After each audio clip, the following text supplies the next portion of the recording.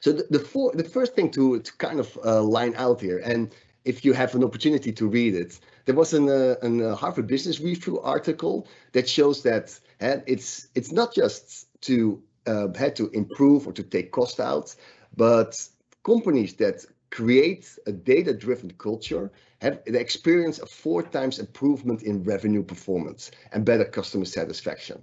And data is kind of the core to really help those outcomes that we discussed as being important for digital transformation. So how do you get there? So we think there's two important aspects of creating a data-driven transformation and building a data-driven culture as an organization.